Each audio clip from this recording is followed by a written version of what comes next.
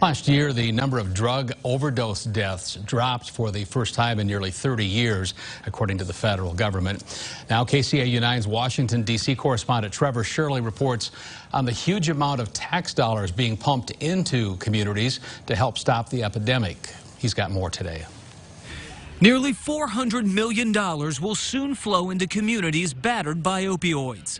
Each of these grants is going to be used to hire professionals like counselors and social workers, nurses, and licensed mental health providers.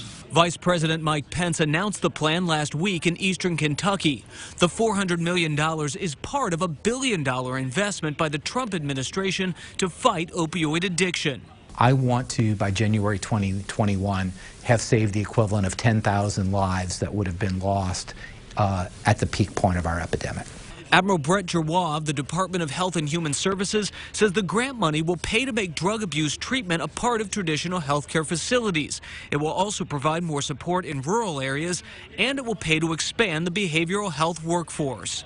We are starting to really turn the epidemic around, but we have a long way to go. And recent data released by the CDC shows the U.S. may actually be starting to get the upper hand on the epidemic. Last year, overdose deaths decreased by nearly 5% nationwide. Those metrics encourage health officials.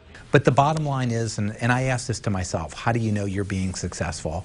And to me, the bottom line is, are we saving lives? Giroir also says with this much tax money being handed out, oversight is key. You have to follow the best science, and we police that. It's an approach officials hope will continue to pay off and save lives. In Washington, I'm Trevor Shirley.